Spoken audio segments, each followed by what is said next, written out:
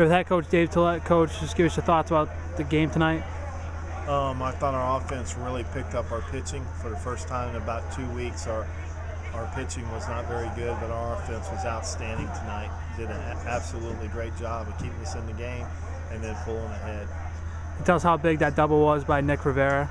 Oh, it was big. It gave us a little breathing room, full-run breathing room going into the 8th and 9th. It was a big hit for the Eagles. And how big was the clinch the series tonight against Stetson? It's always big. Stetson's a great program, probably the best program in the league year in, year out. Been to so many regionals, and Coach Dunn and that staff does a great job.